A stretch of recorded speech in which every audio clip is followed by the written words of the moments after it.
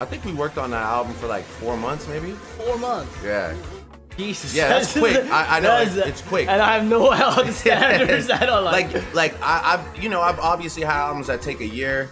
I've had albums that take 2 years, and then like I have an album like If You're Reading This Is Too Late. I think we made that in like 6 weeks. What a Time to Be Alive, another album that we made fast. Can't even lie, 6 weeks to make If You're Reading This is insane to me. That's one of the best hip hop albums in the past decade.